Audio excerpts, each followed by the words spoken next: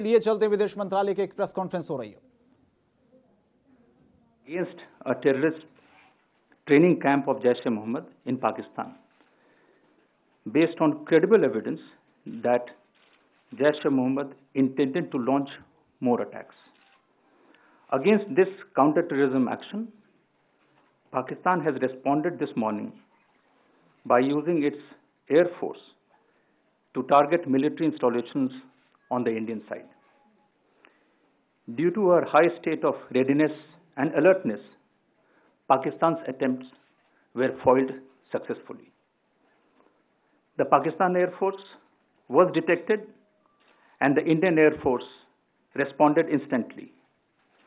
In that aerial engagement, one Pakistan Air Force fighter aircraft was shot down by a MiG-21 Bison of the Indian Air Force.